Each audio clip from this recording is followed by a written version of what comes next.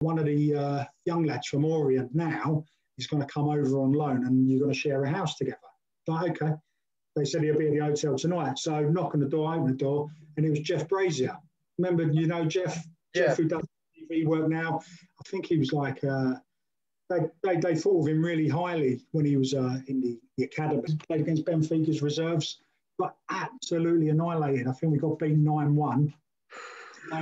They had 2 Brazilian internationals playing because they liked Iron Maiden. They said, oh, we want to come and play.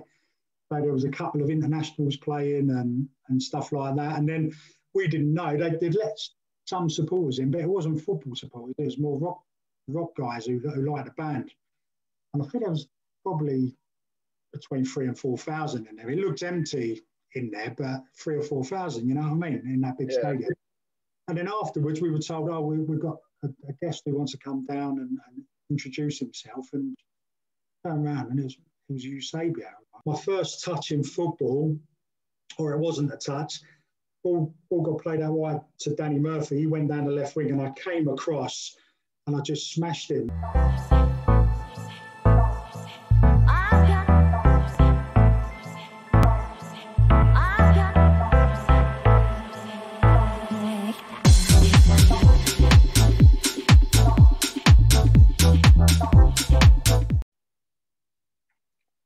Well, hello there and welcome to Jake Murphy Media YouTube channel. This is Talking Live, episode 5 with Glen Wilkie. Now, Glen is a man of many talents. He works within recruitment construction or construction recruitment, whatever way you want to phrase it. He's also a media man at Leyton Orient, technically now, and has been a footballer as well. So let's talk about probably the first thing and how I got to know who you was properly, because obviously when you played at Orient, I was a very, very small boy, is the kind of punditry on Leyton Orient TV. That must be an absolute godsend at the moment to be able to watch those. But how did that come about? And secondly, how are you enjoying it? Because I know there are quite a few people that don't particularly agree with some of the words that you say. No, first and foremost, thanks for having me on, Jake. I appreciate it. The Orient stuff for me at the moment is brilliant. In a way that I'm in a privileged position that I can actually go and see live football and professional football with that, which obviously with lockdown coronavirus for the last sort of year, supporters have not been allowed to go into games. They got into 1 or 2 sort of October, November, I believe, and then it all closed down again. So on that respect, it has been a bit of a godsend. It gets me out of the house. It gives me a bit of a focus away from work and away from the family, which is great. And I really appreciate them getting in touch, really. It came about because I do a radio show called The Orient Hour on Phoenix 98 FM. And that came about with, over the last 2-3 seasons, I've been seen, I got seen by Dave Victor, the media who does all the commentary for Orient, a game one day about 2-3 years ago. And he said to me, on the next game you're here, let me know and you can come up and do the radio and little bits. So I said, yeah, no problem. So I did that. And then Andy Gilson, who runs the Orient Hour on Phoenix 98 FM, I knew him from previous, saw him at Orient, and he asked me would I be interested in coming on the radio show. Did that a few times, and then they sort of bullied me into being a presenter on there, sort of on a rota, which is great. I'm a bit nervous. It sort of wasn't in my comfort zone, so I had to sort of get down and learn the ropes a bit. And as you know, you do this all the time. It's at first with anything media, you've got to ask the right questions or try and ask the right questions and get the most out of the interviews. But yeah, so I was doing that, and been doing that on and off for a couple of seasons now with the Orient Hour. And then Luke Lambourne, the media manager at Orient, he got in touch and said to me, look, we're doing this streaming for all the games because supporters are not allowed in. Would you come up and do it one game? So I was like, yeah, no worries. Went up, did that. I think the first game was, I can't remember now, back in October. They got really good feedback, and he sort of said, look, we've got good feedback. Would you like to do it a bit more? And I said, yeah, no problem. So we got involved in doing that, and unfortunately for supporters, they can't get into the ground, and unfortunately for supporters, they get to see me on TV, on their TVs. But yeah, 90% of the supporters have been brilliant, have been fantastic, really supportive and great. You know, within anything there is out there, if someone might not like the sound of my voice, the way I looked.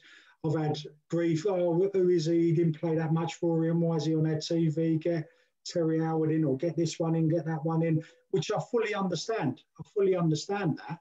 But obviously, the club and the media department have seen something they liked in me and have asked me to come along and continue to come along, really, and I absolutely love it. Well, I think that is the thing. You could say, for example, I don't know, when Orient played Southend, the Orient was going to win 2-0. Joby McAnuff was going to hit a free kick and scored a free kick, but there would have still been somebody that said, but you actually said there was going to be 5 corners. There was only 3. That's just comes as well. The thing is, I always get asked predictions on there, and I've been silly enough to predict twice, and both times we've got beaten. So I'm going to stay away from the predictions. And what do you know? Well, if I knew the predictions of football scores, I'd be a millionaire, wouldn't I? I'd be down William Hills every day, betting on every single football match, and I wouldn't have to be in this position, sort of thing. So, yeah, no, on the prediction front, it's not gone too well, but it's just people have an agenda. People, you look at the manager, they go on a winning run, 4 games, and they still want him out, certain supporters. So if he's getting that kind of sort of talk in the social media world, what chance have I got? Well, I would ask you your prediction of Orient Bolton tomorrow, but like you said, judging on the form, let's not. But I guess the question from a media point of view, before we talk about what you're actually known for and your bread and butter, is you obviously know Leyton Orient, you know football, you know tactics, this, that, and the other. But was there, or is there still some element of nerves when that camera gets rolling that you think, damn, I'm actually live and every word I say is going to be scrutinised. And if I mess something up, then I've messed it up. Because if I mess something up now, I can cut it out. Yeah. But when you're live, you can't. You don't have that option to. Is there some kind of nerves? And is that nerves the same as it is when you was on the pitch? No, totally not. Totally not. I think that when we go live, I sort of zoom out of that and forget we're live and just having a chat with the boys on the show alongside me. But and that's probably the worst thing, actually. I've probably relaxed too much and talking to them like a couple of mates down the pub, you know, talking about football, which I need to reel that back in because I think I upset a few supporters on Saturday with one of the comments or 2 of the comments I made, which taken the wrong way. And I got a few pelters on social media about that afterwards. I was being too honest. I was just saying what could be said in the change room at half time, being around football most of my life. And it probably wasn't the comments I probably should have said on live TV with children watching. You know, I completely forgot where I was. So that won't ever happen again. And we'll stick to being very professional and almost a bit boring. Although I had a few supporters get in touch and said, I like it, the way you say it. That's what happens in change rooms. That's what professional footballers talk about and do regarding tactics and opposition and stuff. And that's not what they've been privy to. So they like that insight.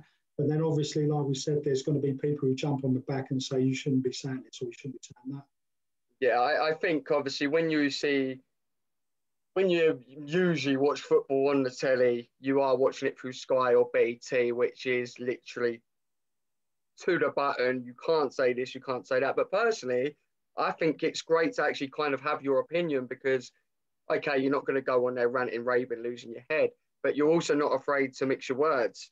And I think it comes across like almost between the 3 setup, not bad, good cop, bad cop, but you say it how it is. And I don't actually think, predictions to the side, you've actually said anything that's not true. Well, no one has actually come on, apart from my predictions and something a bit sort of shaky I said on Saturday about the opposition. Nobody's come on and said that information you're giving out is rubbish. Right? No one said that because they can't question that because I'm saying I learned football, the trade, from arguably one of the best coaches around, and everyone you speak to about his coaching ability praise him so much. As a man manager, he wasn't great, and there's YouTube documentaries about him. I'm talking about John Sitton. Yeah, we all know Bring Your Dinner and all that. But as a coach, he was phenomenal, and I was very lucky, along with a few other young lads. He was our youth team coach at Orient. I know we're going to come on to it, but the information he gave us, and he taught us the game, and he taught us a lot about the game. That, if you get taught by a phenomenal teacher and they're giving you the right information and the good information, it sticks with you for life, really. Whereas, so going back to the information I give on Leyton Orient, I truly believe that the information I'm giving is correct, apart from the predictions, which is anyone, anyone can get it right or wrong. Right, so Glenn's going to predict a 5-0 defeat to Orient, so we get it wrong tomorrow. But let's move back to Leyton Orient. Obviously, you progressed through the Leyton Orient Academy, and if the research is correct, apologies if it's wrong, you made your debut in the club for 1995, which was the year I was born. I'm not too sure if it was before or after I was born exactly, at the age of just 17. And it was against Crewe away, marking a very young Danny Murphy. Now, I'm assuming that's the Danny Murphy that's played for Liverpool and Tottenham and stuff like that. So let's talk about your debut. Crewe away, probably not one of the nicest stadiums to go to, probably wet, windy and rainy, if it's anything. It wasn't actually, it was snowing. Was it snowing? Obviously I remember that. It was New Year's Eve. New Year's Eve. It was snowing. We were obviously struggling in the league, so it would have been the equivalent of League One today. We were struggling. I'd been in and around the first team all season, sort of on the bench, never got on. They tried to blood me in, taking me to away games, being around the team for when that time did come about. And from what I remember, we were getting beat 3-0. And Crewe, it was a year after, I think Crewe went up, or they were in the playoffs, something like that. So they had Neil Lennon, I think Robbie Savage, Danny Murphy, I forget the guy they had up front who went on and had played in the Premier League.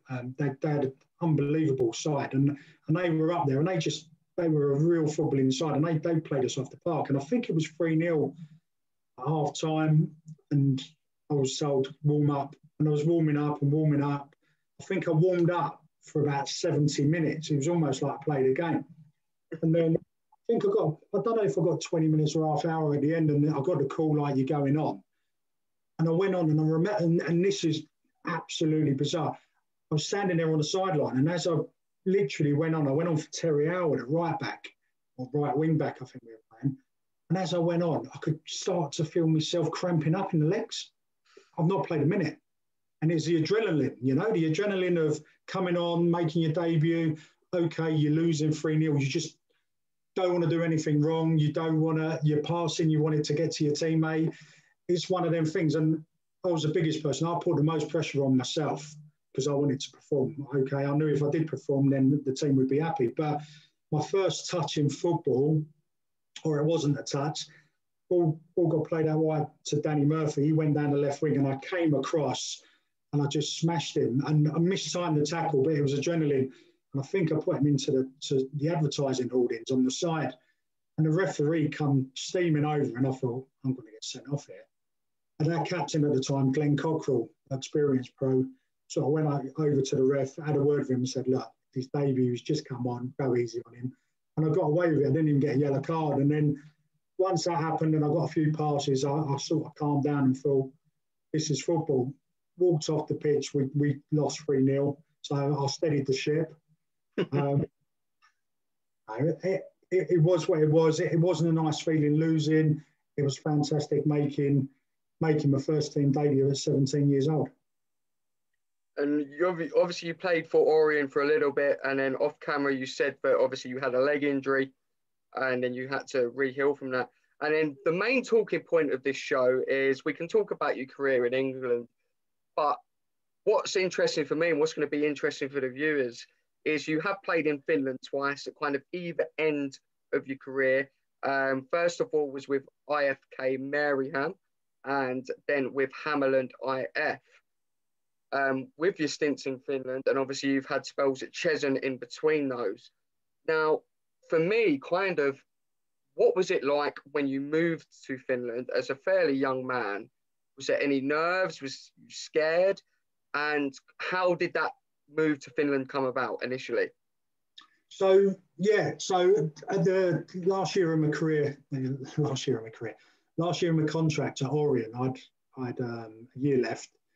Manager changed. Pat Holland came in. Ironically, he was the guy who got rid of me at Tottenham a couple of years before. So as soon as he walks in the door, I'm thinking, oh, he's a number. I know he doesn't like me as a player. But I'd been around the first team sort of the previous season. So he came in, started pre-season, was in the reserves because we still had reserve team football then. Got a nasty injury away to Cambridge in a reserve game to snap my ankle, basically. And I was out for 6 months. Got back to fitness. Was only meant to play 60 minutes in my first game back in the reserves. I think it was against Peterborough. And it was a cup game. And they were saying, right, you've got to come off. I was like, no, I'm enjoying it. I've been out for so long, I want to carry on. Carried on, went to extra time, snapped me other ankle in extra time on my first game back. And I was out then for the rest of the season. So it was an easy decision for the club. Look, his excuse was, Pat Holland, look, I've not seen you play, which he had, because he knew me. Not seen you play, you're injured, we're going to have to let you go. No problem.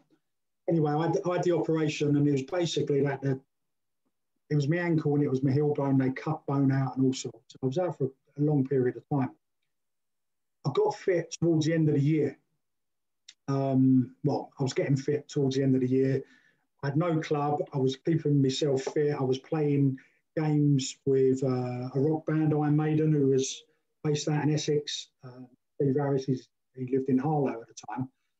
And he had a football pitch in his garden. And I thought, I just want to keep ticking over, you know. And there was talk, I had an agent at the time, a guy called Richard Cody, who was my best mate, Darren Percy's agent.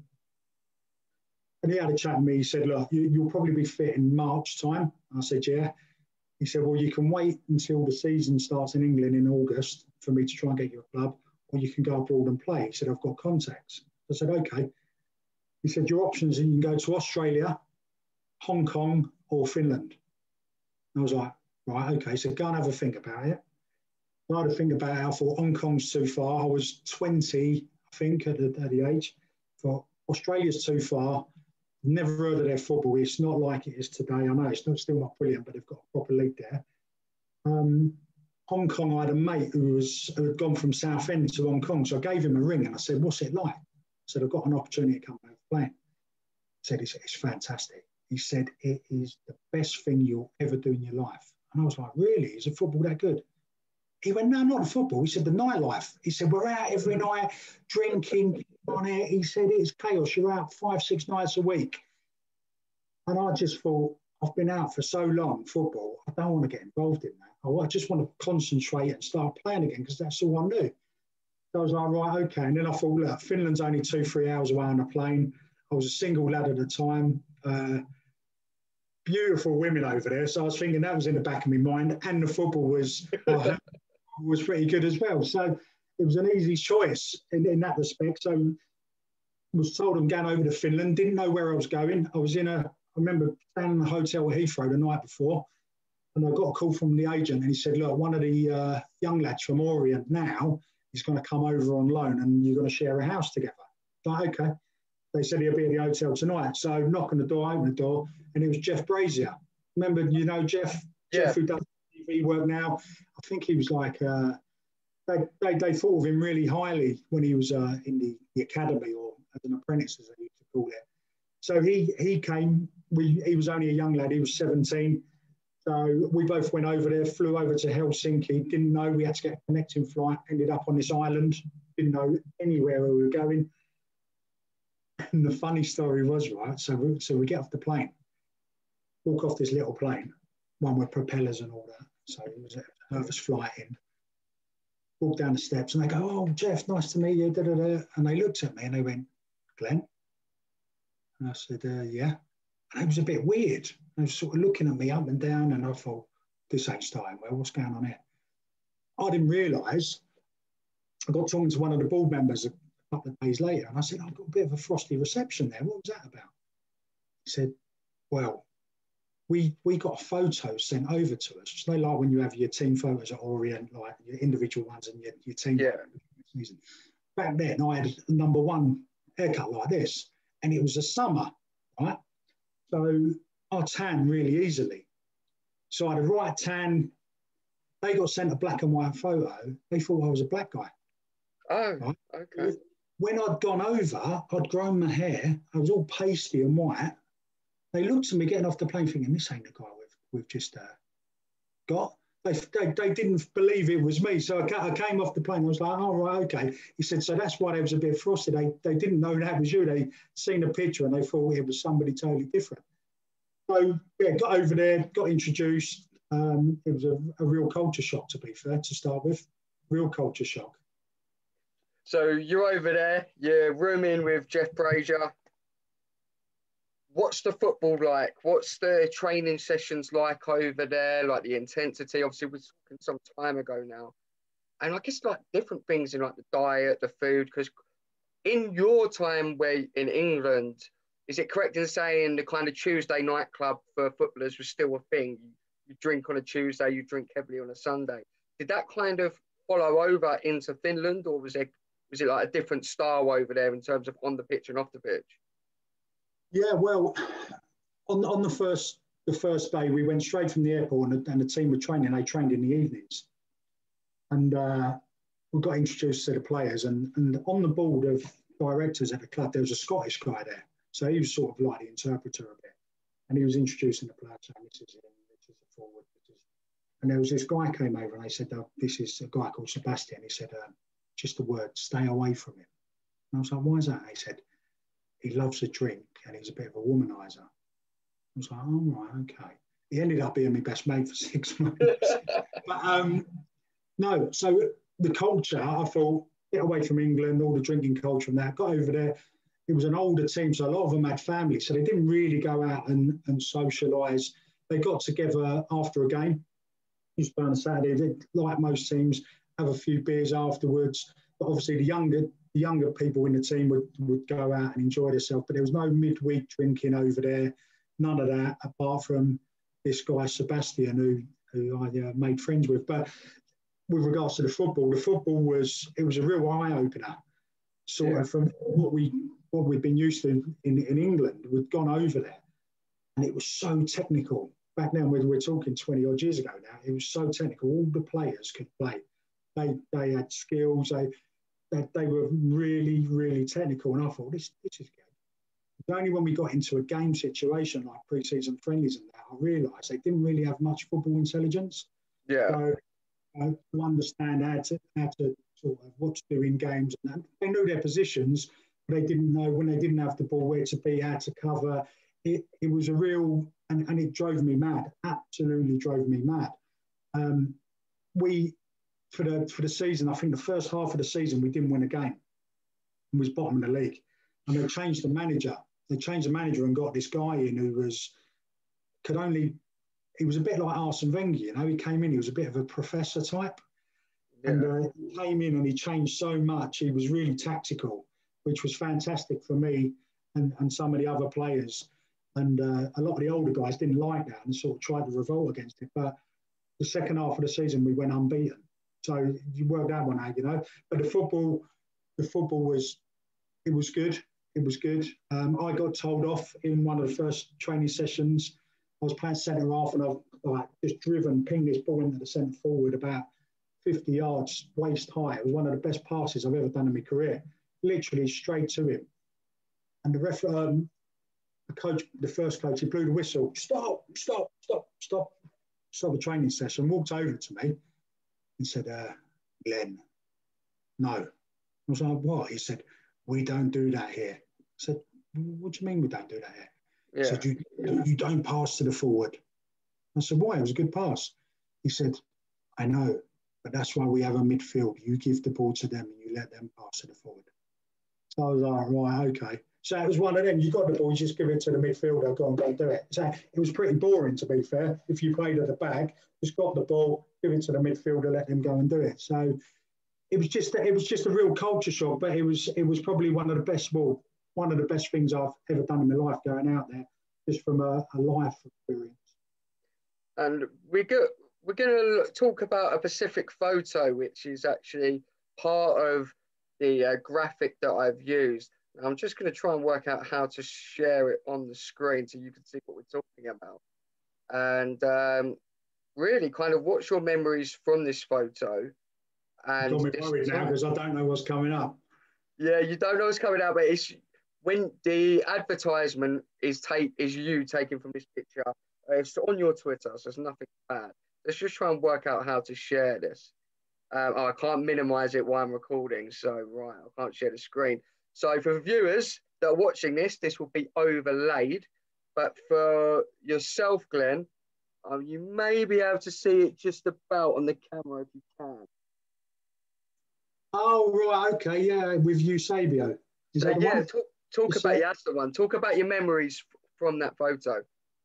Well, that was what I said not long ago. I left Orient, was injured for the rest of that year, sort of thing, just slowly getting back to fitness. And I knew going to Finland was sort of 3-4 months away. So I didn't want to get injured. I didn't want to play at a high level and risk blowing that contract, and that experience. So one of my mates, or one of my neighbours, her boyfriend is a friend of Steve Harris out of the Iron Maiden band. And he had this football team with his mates. And they used to play when he was in the country every other Saturday, They played in the league, but in the Vets League, I think. But they also played at his house, like we said. He had a football pitch in his garden, and we'd play against other celebrity teams. Rod Stewart, go down to Rod's house and play. And they knew, well, this guy knew I'd just left Orient. He said, do you want to play one day? It's only a kickabout. And I was like, well, it'll keep me ticking over. So I went down there. I thought, I'm going to play on the right wing, not my position, but I'm going to play there because I know no one's coming behind me and going to kick me. And I thought, just protecting the body and that. Anyway, played with them. It was a doddle for me. Really enjoyed it. Great bunch of lads. Steve Harris, who was in the band, whose football team it was, he played centre forward. So me on the right wing, I think I set him up 4 or 5 times. He scored 4 or 5 goals. So he loved it. He loved me. And he was like, oh, do you want to come next week? Do you want to come next week? And I was like, yeah, no worries. So kept getting invited back. And then it was a bit of a bombshell, really. He said, look, the band's going on tour in Europe. So we've got a new album coming out. And we're touring Europe. And what we're doing, we're on the tour bus, but we're going to have another tour bus behind with a football team on. And every city we play a gig in, we're going to play a game against one of the record labels. So I was like, yeah, no worries. I think I was 19 or 18, 19 at the time. I was like, yeah, all right. So I thought I'd just get fit. So went out on tour with them, played a game in Paris. I didn't know, just looked at the schedule of gigs, and you had a game in Paris, then down in Madrid, went sort of around Spain, and then we ended up in Lisbon.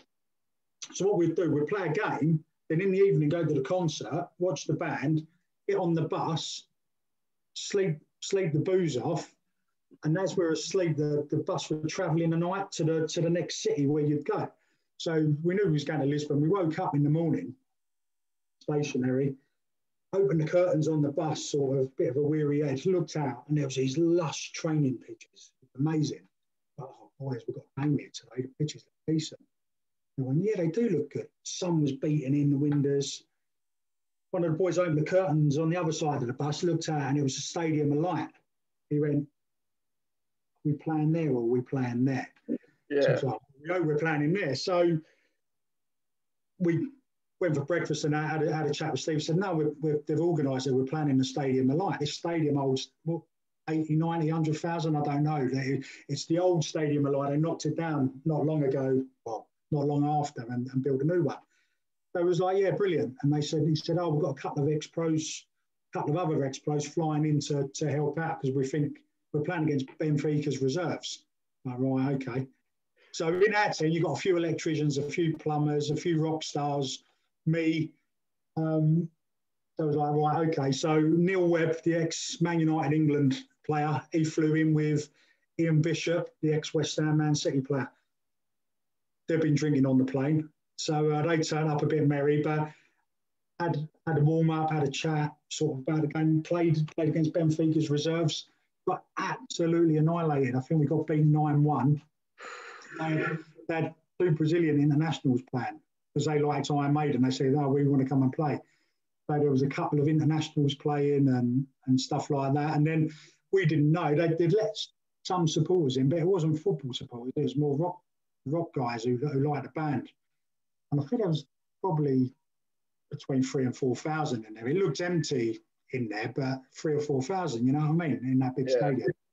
And then afterwards, we were told, oh, we've got a guest who wants to come down and introduce himself, and turn around, and it was Eusebio. Blimey. I didn't, obviously, it was a bit before my time and a lot before your time, but I remember my dad talking about him and seeing clips and goals, and he was just a legend, you know what I mean? Especially for Benfica. When he come down, had a chat, so we had the photo, and then we had a good night in Lisbon afterwards. So you've obviously had that story. You've gone to Finland, should I say, to Mariehamn. You come back, and obviously your involvement with Chesunt. Now, Chesunt currently sit in the Isthmian Premier League, which is step 3 of non-league. What was Chesunt back when you played, and what would you say the standard was of non-league football back then compared to it is now? So the season finished in sort of October time, because it ran from April to October because of the harsh winters over there. So I came back, and they'd already offered me another deal for the following year. So I just had to keep myself busy sort of 4 or 5 months. So the old Leyton Orient youth team manager, Tom Loizu, who's the manager at Haringey Borough at the moment, he was at Chesunt, and he said to me, look, come and play for us. It'll be easy for you. It'll keep you fit. You know what I mean? Just stay out of trouble and just play. And I think they was in Ryman Division 1. You know what? I don't even know. I'm trying to think. I think it was Ryman Division 1. Wingate and Finchley and teams like that were in there, and I think they were pretty strong at the time.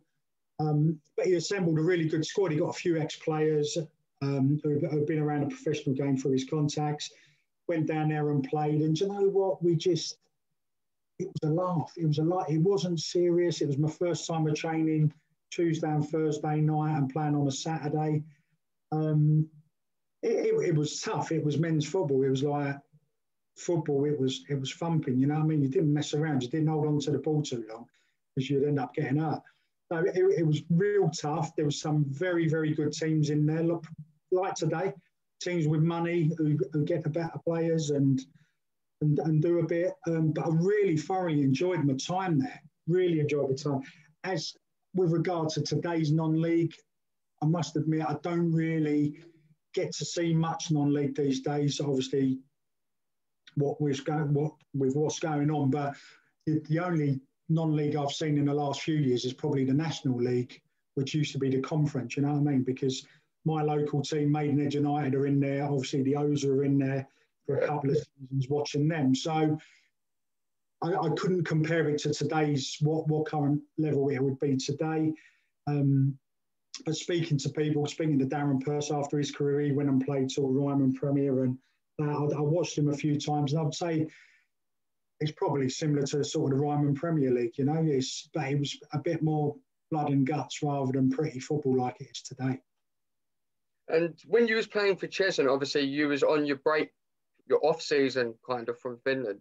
So whereas most semi-pro footballers would be doing their 9 to 5, going training, kind of playing football, I'm assuming that you was just playing for Chesunt and kind of living off the money that you was earning in Finland, or did you have a job at the same time that you was playing Chesunt or Chesunt? Well, what I did, I was pretty sort of clued up at a young age, and I was advised well, and someone saw potential in me to be a coach. So I took my coaching badges when I was 16 or 17, took them really young, and I passed the equivalent of what is today is a UEFA B. at that sort of age. So probably not a lot of people know that when I was 17 and I was in and around the first team at Orient, on a Tuesday and Thursday night, I used to go down and coach the Centre of Excellence over at Douglas Area in Walthamstow. So I would train in the mornings and play for Orient. I would then give up my time as part of my coaching to go and coach the 11, 12, 13-year-old kids alongside some of the other coaches. So people like Nicky Shorey I used to coach, who went on and had a great career, people like that. So I was coaching at a young age. So when I had my coaching badges, when I was playing in that sort of interim period of being in and out of Finland, playing for Chesunt, then in the daytime, I worked for a company, or it was called Crown and Manor Boys Club. I don't know if it's still there now. They're in Islington, right on the canal. And they was probably one of the first in this country to have the academy system, where kids would go to college in the morning, and then in the afternoon they would train and play. So what they did, they had a tie-in with a Japanese company, and they would send Japanese kids over, 10 of them a year, and they would go to college in the mornings to learn English, as well as some of the English kids. So there's 20, 24 kids. And in the afternoon, we would coach them. And the idea behind it was some of the boys had dropped out and got released by pro clubs who we picked up, and some of the Japanese boys were decent, actually. And we would then go and play against academy type sides. And if they wanted any of them, they would just cherry pick the boys and try and further their career in the game. So it was probably one of the first in the country. The model was the first in the country.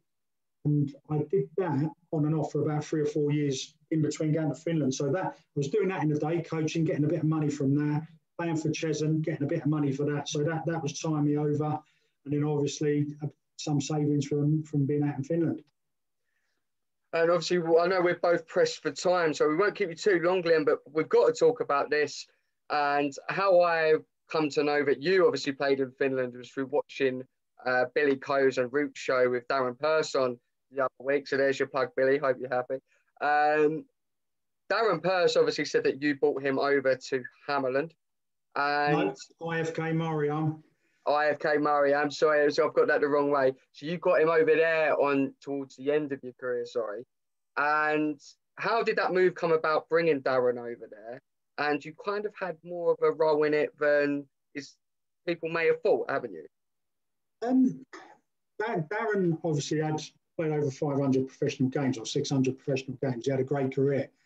And like I said, he's my best mate before football, best mate in football and after. So when I was playing, I didn't get a chance to see him. So I used to, when I stopped playing through injury after all the operations I had, about 25, I went and watched him, followed him around the country, went and watched him a lot. Towards the end of his career, he sort of 30-odd. In the professional game, I think he got Port Vale promoted, but they didn't offer him another contract. And he said to me at the end of the season, he said, I don't know what I'm going to do. He said, I'm getting offers, but it's not what I want. I said, all right. I said, would you ever go back out to Finland? And he said, yeah. He said, if the package is right, he said, I wouldn't mind going out there. I said, all right, okay. I kept in touch with one of the board members, a guy called Dan Neeland over there, from when I played there. And he was still involved in the club. I'm not a director, and I always look out for their results. And I knew they was hovering about third position in the league. And they were going for the Europa League, like they needed to finish in the top 3. And I think there was probably about 12 games left of their season. So I put a call in, had a chat with them, said, look, Darren's not doing anything. Are they looking for any players? I said, let me ask the club. He spoke to them, says, yeah, they'll be interested. So come back to me and said, look, they're interested. This is serious. They're going for the Europa League. Have a chat with them, sort of thing. So sort of, brokered the deal, but I then passed it over to Darren, sensible guy. He spoke to the club direct, obviously about the financials and the package and everything. And then he couldn't sign until the transfer window opened, which was, I think it was August or late July. He then flew over there and signed for him, and I think he got sent off 3 times in that last in that 12 games or something. He sort of done a suspension, come back, got sent off, and kept doing it about that. And I don't know if they made the Europa League that season. I don't know, but I was sort of involved in that in a small way. You know, I just put them in touch with each other, and I was his unofficial agent. I didn't get paid for it. And obviously these days you work within, like I say, the construction recruitment industry. So I can imagine what a long day you've had and how tired you are. So maybe it's not the best time to ask this question, but we're going to ask you it anyway. What I want from yourself for the final question of Talking Life episode 5 is your five-a-side team with a manager that you can't name yourself in. The manager has to have managed you, and the five-a-side has to be with players you've either played with or against. Played with or against? Have I got to include a goalie? Yep. I've got to include a goalie, okay. I would say goalkeeper would be Neville Southall. I'll come on to that, how I played with him in a bit. I would have Peter Beardsley in the team. I was fortunate enough to play with Peter Beardsley. I would then I would throw Ian Bogey in there. He used to be at the O's. He was probably playing when you wasn't born, mate, but he was unbelievable. He was rated better than Gazza when he was at Newcastle with him, and he was a phenomenal player. Same sort of player as Gazza, elbows up, centre midfielder, protected himself, had all the skills, but for some reason he never made it to the top level. But he was probably one of the most skillful players I've ever shared a pitch with. So that's, what was that, 3? That's 3, yeah. That's 4. Is that 3 or 4? 3. Yeah, 3. I would then go with, I'll throw Darren Purse in there, just because he's my mate, and he had a pretty decent career. And then up front, I would probably, this is a toughie. I'll tell you what I put in there. A guy from non-league football who was around a professional game. Enfield stitched him up with a move to Sheffield Wednesday when he was in non-league. They wanted too much money. They wanted £1 million or something stupid like that. Nicest guy, funny guy, wand of a left foot. A guy called Robert Boyce. People were in and around non-league. I don't know if Covey might know of his name. He played a bit of non-league. Then he sort of lost interest. He was too good for it. He was like, yeah. But Robert Boyce, he was a fantastic player. But going back to Beardsley and Neville Southall, I played a few charity games with them, so I'm claiming them that I played with. Well, that's just quite a five-a-side team there. Now, thank you very much for your time today, Glenn. It's been a pleasure speaking to you. As always, thanks for everyone who's been watching my episodes. The last one with Ross Emberton. I know a few of you have watched the one with Dean Cox. Please tune in next week on Saturday for the Live for Libby. Obviously, we're going to be raising some money for Live for Libby to try and get her that bone marrow transplant to save her life. And it's been Talking Life, episode 5 with Glen Wilkie. By the time you guys see this, when it's out on Sunday, let's hope Leyton Orient have got 3 points away at Bolton Wanderers. But until next time, guys, take care. Thank you and goodbye.